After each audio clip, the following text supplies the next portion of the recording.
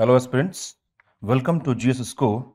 Myself Ashutosh, and today in our session we are going to see the current affairs through MCQs for art and culture. Friends, as you know, we are conducting the All India PT mock test. The date of the next mock test is 10th May. Do attempt this mock test, scan this QR code and visit the site for the more information. Let's take our first question. The first question is about a recently seen in news, and it's about Sheroidoi modems, which was seen in recently in news. It is related with friends.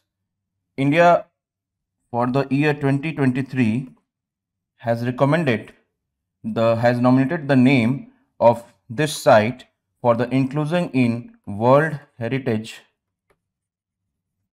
Center. For the year 2023, India has nominated this site for inclusion in the World Heritage Center list.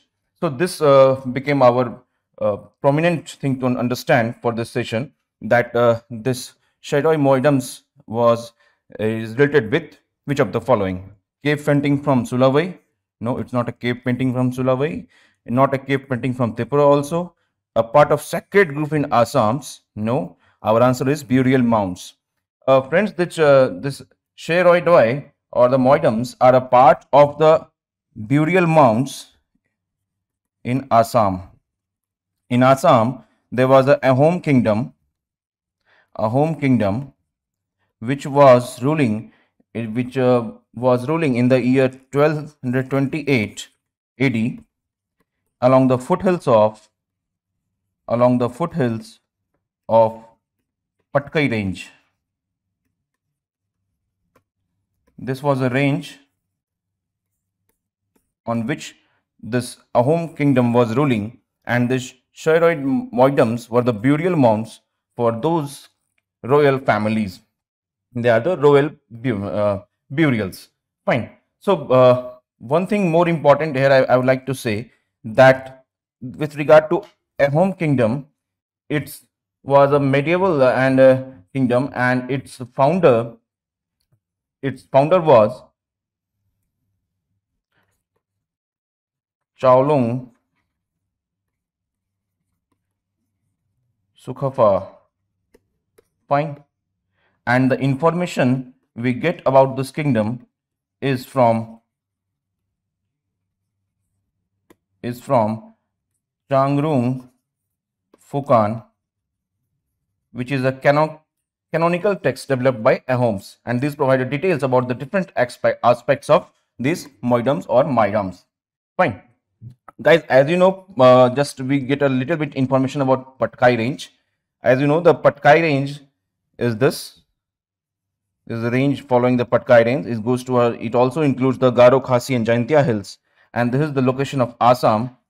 So on the foothills of this Patkai range, Ahom kingdom was there, and this mound is situated on this line. Fine. Patkai range, as friends, it's a part of geography, but you should know there are a series of mountain ranges in the Indo-Myanmar border. It's falling in the northeast state of India, and it includes, within the range, it includes the state of Arunachal Pradesh, Nagaland, fine, and the upper Burma region of Myanmar. And they were the same created during the same period as of the Himalayas, but as not are rugged as the Himalayas, and its peak are much lower. Fine. So as we have seen, this also includes the Garo, Khasi and Jaintia hills, and further we'll see that this is the burial mound called Sheroid modems, which was seen in the news recently, and UPSC can ask this question on this mound. Fine. One thing more I would like to say, that the cave paintings from Sulawesi, it was in news recently, like from 1.5 years back, and this cave painting of Sulawesi, as you can see, this in the Indonesian island of Sulawesi, this cave paintings were found with the picture of a wild boar. It's a wild boar. Fine. And it's a Pleistocene era rock painting. It's a Pleistocene era rock painting. It's one of the oldest known cave art, because it's more than 45,000 years old ago. Fine. So that makes end our first question. that this Saramoyams was the burial mound of royal family of Ahom kingdoms. Let's move on to the next question. The next question is about consider the following statements regarding various artistic depiction of Buddha. Friends, artistic depiction of Buddha have a prominence with regard to coming into the UPSC exams. And last year, there was a news that in Gaya, a reclining Buddha would be constructed, and it was one of the highest in India. Fine. So this makes the context very clear. So let's look at the first statement. The UNESCO World Heritage Site of Ajanta houses only standing Buddhas. The reclining Buddha was first depicted in Gandhara art, which attained peak during the Kusana period. The largest reclining Buddha in the world is in Kushinagar, Uttar Pradesh. So we have to find the incorrect statements. Friends, the first statement itself is incorrect. Why it's incorrect? Because we find the not only standing but reclining Buddha, but we find the reclining Buddha in the cave number 26 of Ajanta. Fine. In the cave number 26, we find 24-foot long Buddha, and it's a sculpture, and there's the reclining Buddha, as you can see in the next picture. This is the reclining Buddha we find in Ajanta. Fine. So you can see the sizes here, and you can see also that Buddha is in a state of meditation just before attaining the Mahaparinirvana or the salvation, and he was looking a kind of weak here also. So we find this statement incorrect, as we also do find a reclining Buddha, not only a standing Buddha, in the World Heritage Site of Ajanta. Second statement is, I think, correct, because the reclining Buddha was first depicted in the Gandhara art. That's true, and attained peak during the Kusana period. Now this Gandhara art, friends, as you know, was between 50 before Christ up to the 7 AD. In the different, like it came up to the, it reached its high during the Kusana period also, and it continued till the 7 AD. So that makes statement 2 correct. So we have to find the incorrect one. So 1 and 3 would be incorrect. Now the last statement, why 3 is incorrect, is the largest reclining Buddha in the world is Kushinagar, Uttar Pradesh. No, it's not in Kushinagar. As I have said earlier, that in Gaya, it would be the government would be building a highest largest reclining Buddha in Gaya, and it's not in Kushinagar. And the in terms of world, the largest reclining Buddha is found in that, it's a 600-foot dimension, and it's found in Vientiane Tavia in Myanmar. Fine. And it was built in year 1992. So this makes the third statement incorrect, and the factual information you can get it from here, that the reclining Buddha largest is found in the Myanmar. Friends, as you can see that as I have told earlier, that government of India would be building a largest reclining Buddha in India, in the Gaya. And friend, as you know, that Gaya was a very famous place, and the situation and the Gaya is located on which river?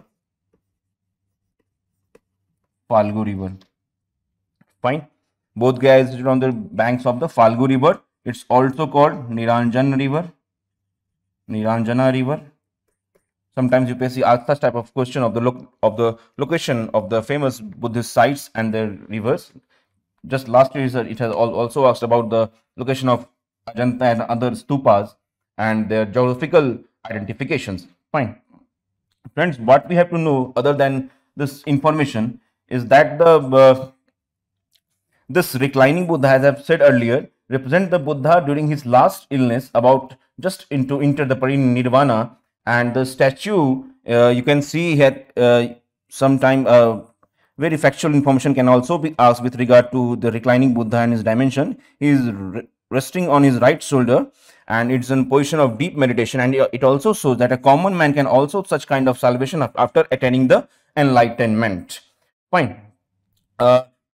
When Buddha died, when he was 80 years old, though his period of reign is debated still, but he died in the Uttar Pradesh in Kushinagar. He died in Kushinagar at the age of 80 years old. With regard to the second statement, Gandhara art, as you can see in the picture, this was the Gandhara and the depiction of Buddha in the Gandhara art. You can see the elaborated and elongated hairstyle, his draperies, his eyes being closed, and in deep meditation, you can focus on the clothings which reflect the Gandhara influence. And time and again, UPSC has asked these kind of questions with regard to the image and depiction of Buddha in various forms. So, friends, this question is clear. Our answer is 1 and 3 because it's asking incorrect. Fine. So let's move on to the next question, which is about Kabir, Bhakti Saint Kabir, and we have to consider the statement which are correct regarding him. So friends, let's see the statement. Verses of Kabir can be found in Guru Granth Sahib. That's a very correct statement. And Kabir was a contemporary of Sultan Sikandar Lodi.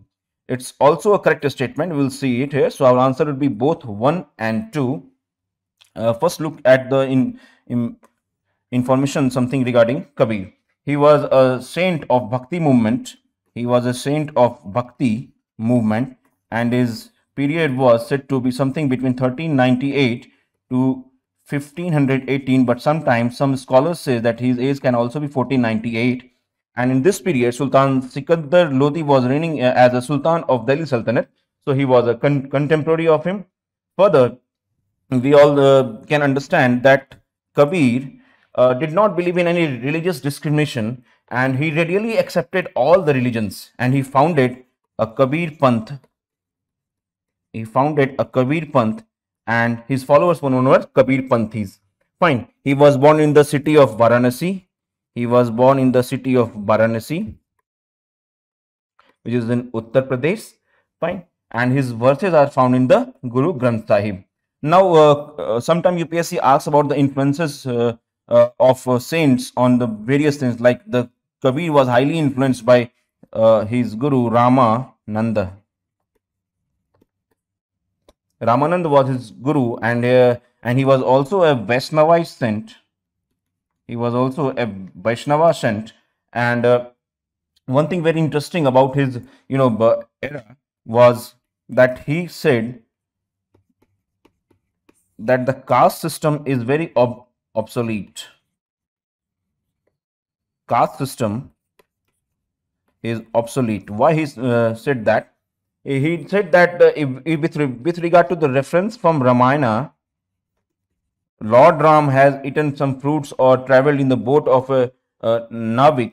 So he did when the Lord himself did not regarded caste as a determinant factor. So how we human being can discriminate on the basis of caste? So Ramananda, as a Bhakti saint, has propounded that the caste is obsolete and we don't have to follow the caste, and he thereafter propagated the Bhakti movement through the Vaishnavism influence. And so we can say that both our 1 and 2 statement are correct here. So let's move on to the next question.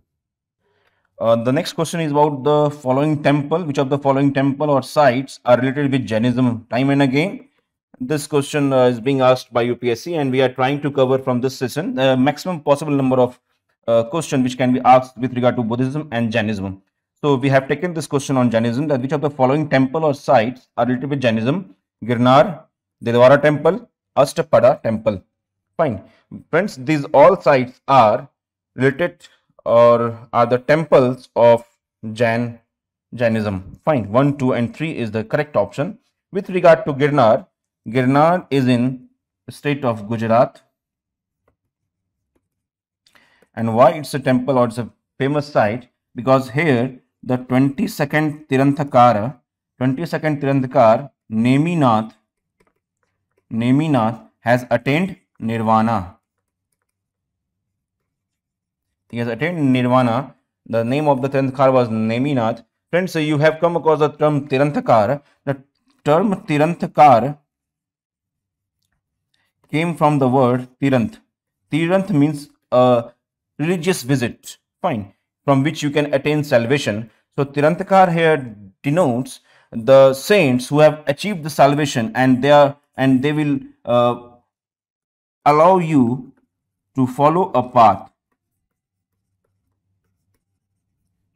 to attain the salvation. So that's why they were called Tiranthakaras. In Jainism, there are 24 Tiranthakaras till now. And the second statement is about Dilwara temple. Friends, you know this Dilwara temple is very famous temple. It's in Mount Abu.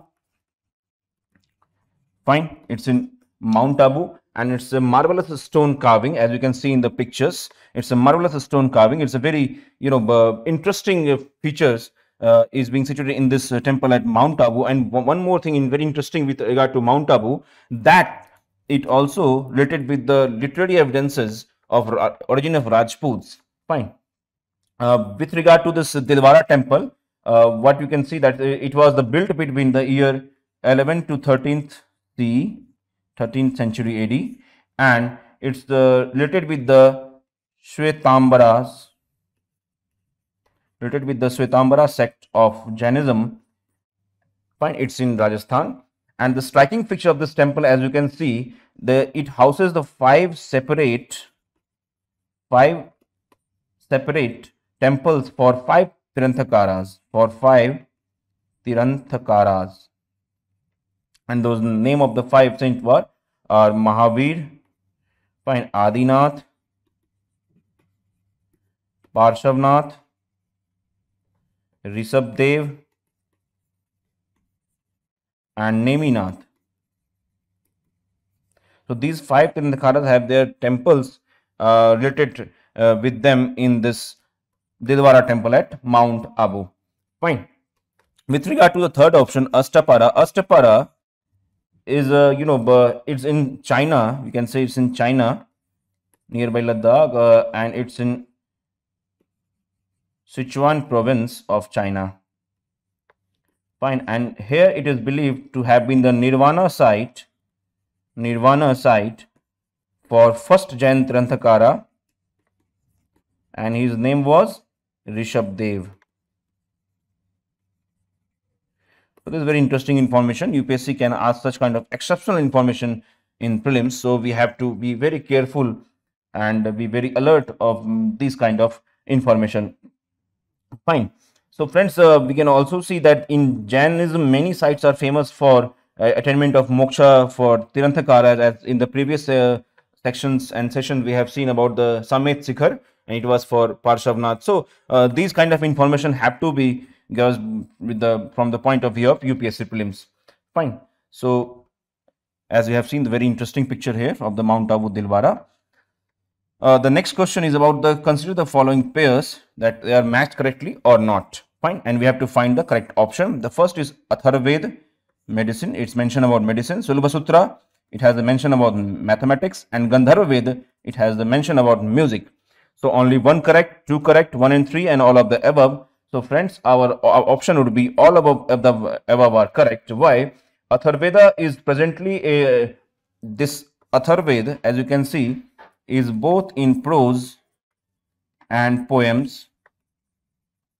It's a part of Veda literature also, and it's deal with the very mantras with regard to the warding of diseases, and it also contains some chains of magic and spells by which one can overcook the enemies also and demons. So mostly it contains with the information about the diseases and the mantras and the solutions which can be provided for eradicating a disease. Further, the Sulba Sutra, with regard to Sulba Sutra is a larger corpus of text called Sulba Sutra is a larger corpus of text called Sharauta Sutra, and in this Sarut Sutra we find Sulba Sutra, which deals with the mathematics, and it also this Sarut Sutra is also considered to be the appendix to the Veda, and is the only source of knowledge of Indian mathematics from the Vedic period.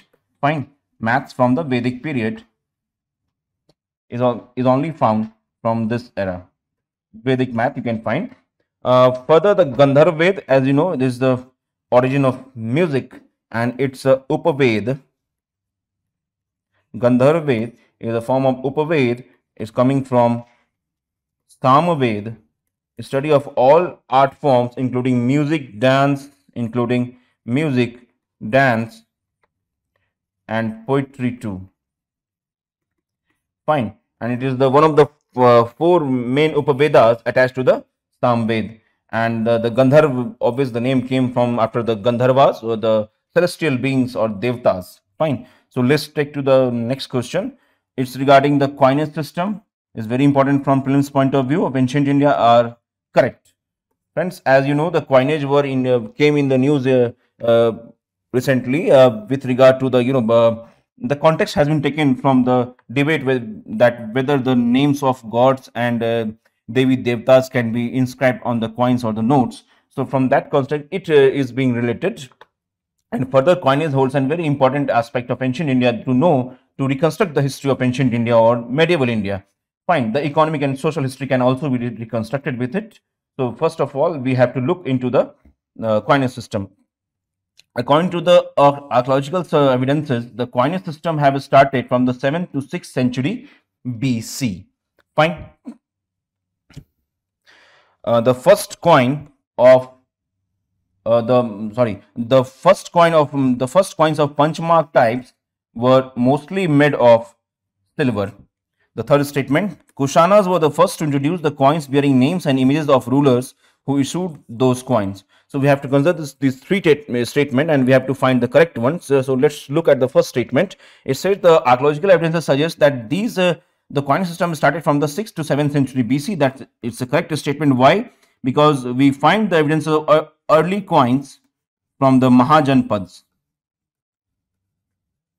From the Mahajanpadas, we find the early evidences of coins, and these coins were called the punchmark coins. Fine, they're mostly made of the silver also and some other metal like gold and coppers. But first, look at the first statement that the evidences are from the early evidence are from of the punchmark coin from Mahajanpadas, and these Mahajanpadas have a very interesting system of punch marks that their uniqueness lies in the punch system in which symbols as you can see here in which the symbols were punched on the coins with a separate punch.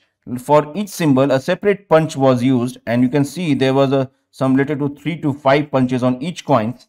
Fine. And the advanced stage was, besides the Mahajanpa from 6th century BC, we also find till the 3rd century BC of during the period of Mauryan and post-Mauryan. These were in the vows, and from the starting of the post-Mauryan, we see the Kusana coins. Fine.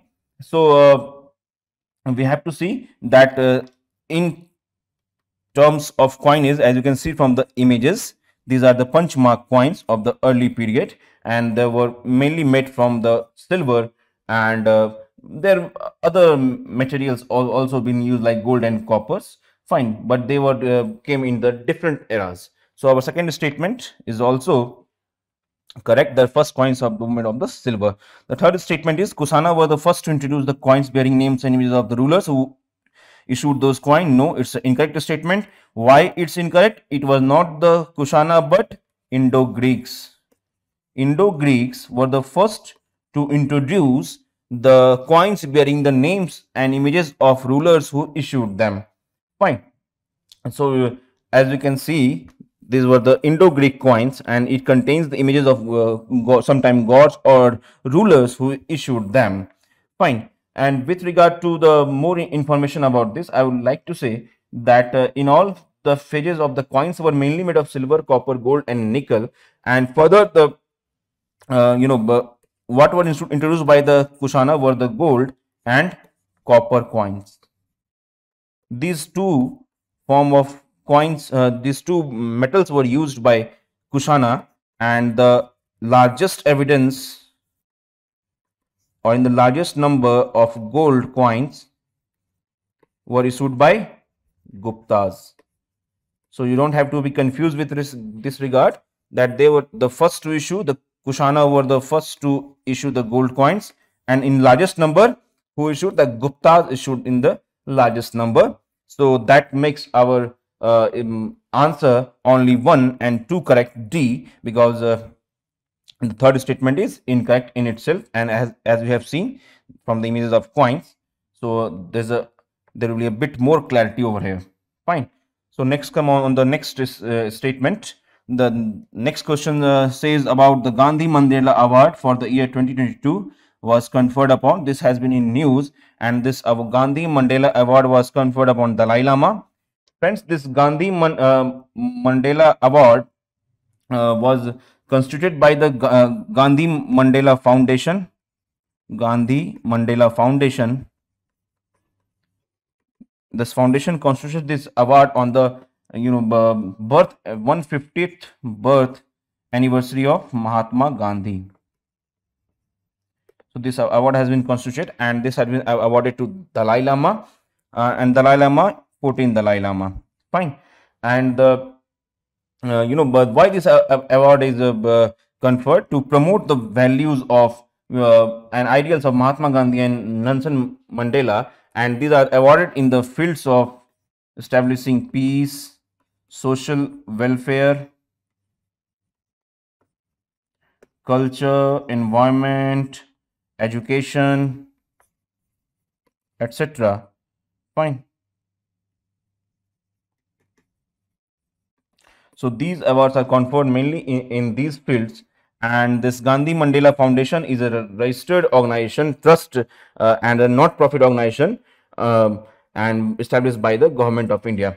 Fine. So this answer is Dalai Lama 14, the Gandhi Mandela Award. It can be asked in UPSC, so I have taken this question because it's very recent context. The next question is very interesting question with regard to some finds. The Archaeological Survey of India has unearthed a Buddhist monastery believed to be at least 900-year-old, buried under a mound in a village near Juljul Pahar of Sitagari Hills, in which of the following states? So friends, recently Archaeological Survey of India has found this Buddhist monastery in the area, in this region of Sitagari Hills, and the Sitagari Hills is in the state of Jharkhand. So our answer would be Jharkhand. Now with regard to this find, I will say that Buddhist monasteries dominate the questions of UPSC, and in this regard, some factual information is very important to know, that it's something around the monastery which has been found, it's something around 900-year old, and it's in Juljul Pahar, Sitagari Hills, and it was buried under the mound. And the findings in terms of findings, we find the images of Tara in Varad Mudra, or giving the boon. So the image of Tara has been found here. Tara is a form of Tantrism form of Buddhism, which came into prominence during the 10th century and the 9th century AD. And as you can see from the figures, this is Tara. Fine. Her image has been depicted in various literatures, and her image has also been found in this Juljul Pahar in Buddhist monastery. Fine. So as with regard to this monastery, one more important find has been there, that besides the Tara, we have also find Buddha in Bhumi Spars Mudra. Besides Tara, we find the Buddha in the Bhumi Spars Mudra. As you can see, his all 5 fingers are pointing towards the earth to let witness who? Goddess Earth, that I have attained the salvation without being disturbed by any senses. Fine. So these are the main depictions in this Buddhist monasteries. Fine. So as you know, this Tara in the Vardhan avatar, and she is having a thunderbolt. It's a part of Vajrayan Sakha, and this Tara is the worship of Tara in Tantrism form is a form of Vajrayan. This Vajrayan Sakha, and it has a huge role to play also in the formation of some scripts during the early medieval era in some parts of India. Fine. With regard to the other information, in this Buddhist monastery, we also find some sculptures. We also find some sculptures related with the Shaivite deity or deities Maheshwari, which is a also depicts a kind of cultural assimilations, and we also find the Nagari script. Nagari is a predecessor of Devanagari script, and this Nagari script on the Tara statue has been found. Now, this Buddhist monastery is very close to the old route. This Buddhist monastery is very close to an old route to Varanasi, old route to Varanasi near Sarnath, where Buddha has given his first sermon. So it's very important to know the location also. And with regard to his significant location, that's very close and it's on the old route to Varanasi, and UPSC can frame such kind of statements. And as we have seen, the Buddha is in a Bhumi Sparsh Mudra. Guys, do have a brief about some mudra from yourself. We can also take in the other classes regarding the various mudras of Gautam Buddha, and it's very important part. So let's move on to the next question. Our answer was Jharkhand here. The next question is about the monks of the sect. Consider the following statement. The monks of the sect eat in a standing posture only once a day. They carry a peacock fur to clean the path so that no insects are killed. And guys, in Jainism, the killing is very, kind of violence. Even a small insects or can be considered as a violence. So, as you know, in Shwetambar, they also wear the white clothes on their mouth to avoid killing the bacteria also. So, this was the greatest of the ideology which was followed by Jainism. Further, we can see that they believe that discarding worldly positions make them able to refuse to give into the body's demand for comfort. Now, looking at by these three statements, we have to find that the above talks about which of the following. Is it, are they Terapanthis, Nathpanthis, Svetambara or Digambaras? So friends, our answer would be here Digambaras. Why Digambar? That the monks of the sect only eat in a standing position only once a day, not after every 2 and 3 hours of meal. And they carry a peacock fur to on their path, so they can you can wipe the path they are traveling, and it can prevent the killings. And further, according to their belief, that discarding the worldly portion make them able to refuse to give in the body's demand for comfort, so they are called Digambaras. Digambaras. Why? Because they are the naked ones and they don't wear the clothes, because wearing the clothes make them more senseful and it distracted them from the path of achieving the salvation. Fine. Thank you very much.